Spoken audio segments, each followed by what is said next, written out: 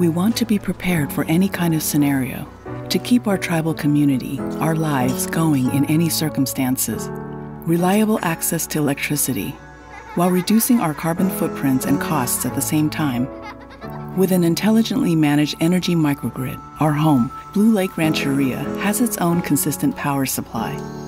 Like an island in the middle of the woods, providing the option to seamlessly disconnect from the regional grid. An island in the woods that sustainably supports vital tribal government services and enterprises.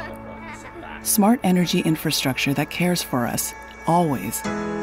These aspirations had to be met with an innovative and experienced mindset. So we partnered with Siemens for the long term.